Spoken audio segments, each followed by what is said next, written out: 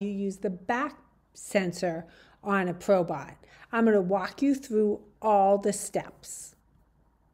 A procedure for when the back bumper gets activated. We're going to do the same thing.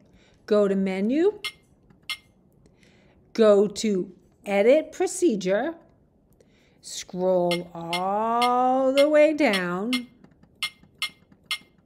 keep going.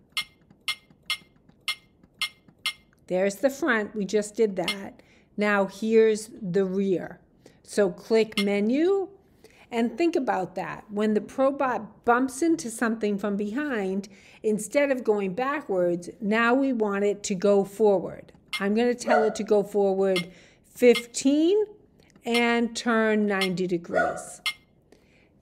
So now the Probot knows once it bumps into something from the back, it's going to go forward and turn. Now just click Menu and you're done. I'm going to tell the Probot to go back 20, and then let's see what happens when I put an obstacle behind it. Let's see if our procedure worked. Okay, we've put in the command back 20. Let's see what happens when it hits the obstacle. Let's see. Yep, it goes forward and it should turn. And it did.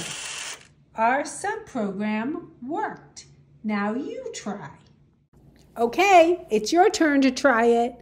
Make sure you, number one, turn on the sensors. If you forget how, check our first video.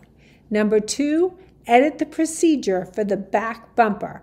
And number three, write some simple commands that has your Probot backing up into an obstacle and see if your edited procedure for the sensor works.